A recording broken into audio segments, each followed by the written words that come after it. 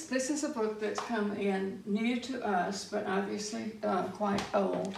It was published in 1589, which there's writing there which is in Latin, but I haven't done anything with that. But there's the date, 1589.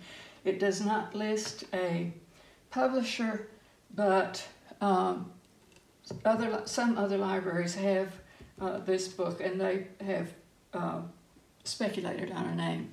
But what's interesting in particular about this is that I realized that there was some faded writing on the page.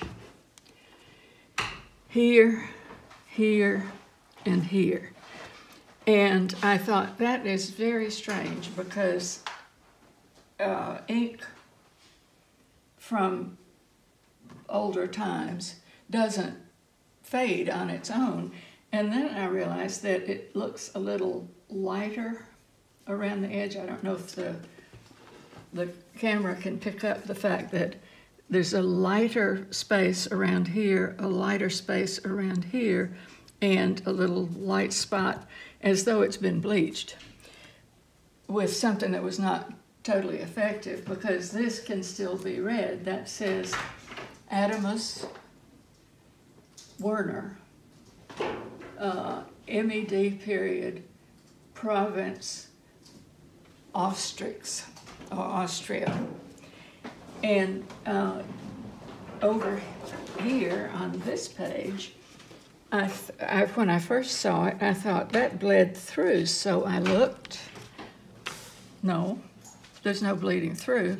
Then I realized that this, when whatever this is not legible here, at least not to me.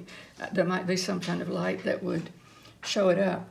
But when that was written, the book was closed before the ink dried. And this is the ink that came off of that.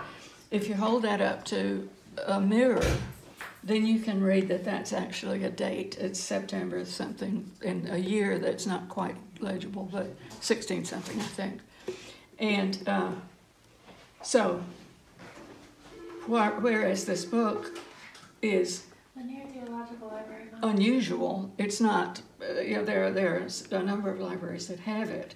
But this fact alone, the fact that Werner, Absolutely. I can't see that he would have ever written his name in there if it weren't his, that this had been a part of his collection. And that in itself is interesting because Werner himself wrote a good bit of theological literature.